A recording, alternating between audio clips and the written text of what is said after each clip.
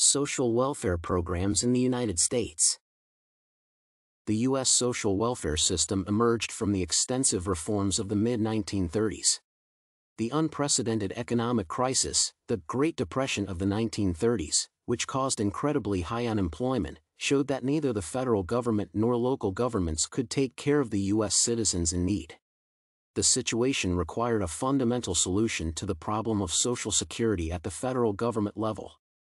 Starting in 1932, the federal government began to provide first loans and then grants to state governments to provide direct labor benefits to citizens. Later, in 1935, U.S. President Franklin Delano Roosevelt proposed Social Security legislation to the U.S. Congress. The Social Security Act was officially established soon and took effect in August 1935. The act concluded the creation of two nationwide programs for the welfare of the elderly and the unemployed. The first program laid the foundation for a federal system for providing benefits to the elderly and retirees in the industrial and commercial sectors.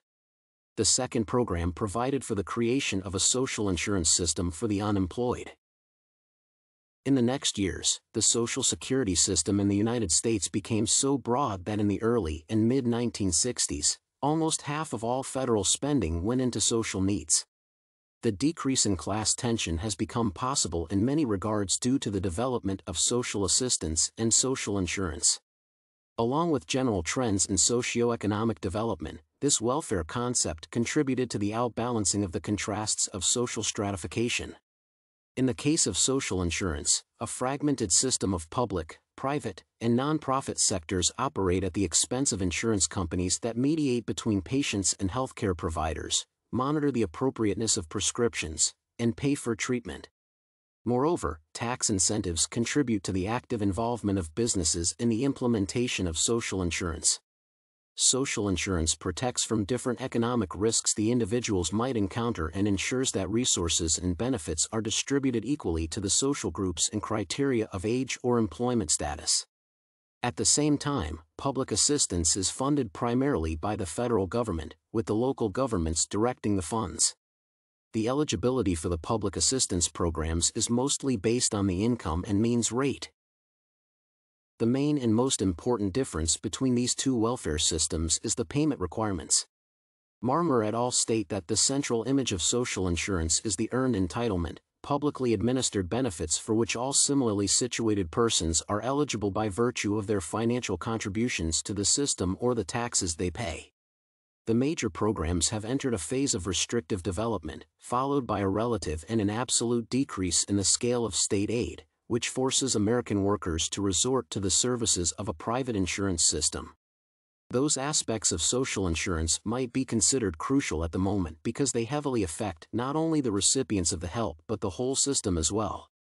Following Marmor et al., the American Insurance Opportunity State contains built-in limitations that dramatically distinguish its potential future elaboration from the almost limitless boundaries implied by the more general term of the welfare state. Within these limits, the system struggles to provide adequate help for the endangered groups of society. Unlike social insurance, no special upfront contributions are required to receive assistance in the public assistance system. The criteria for the provision of assistance is precisely the need. To determine the degree of need, the system uses the concept of poverty line, the cost of a minimal diet for a family of 4 people.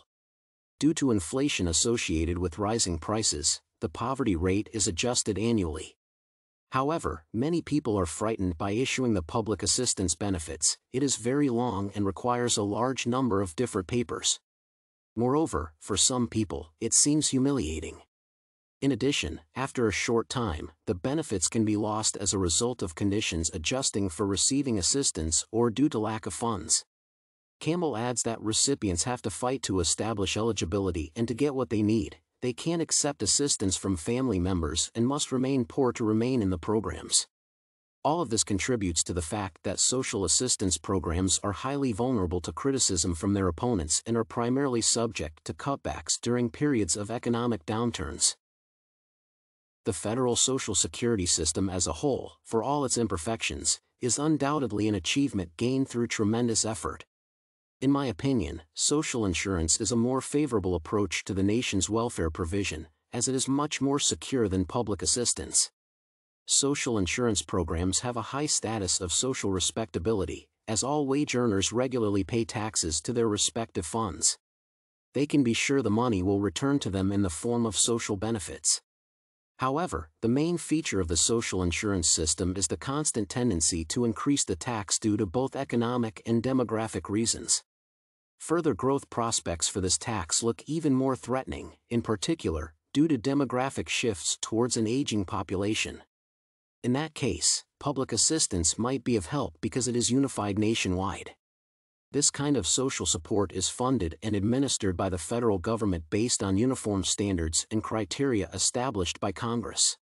I think it might be safely said that an effective social welfare system is a combination of social insurance and public assistance compensating for each other's flaws and vulnerabilities.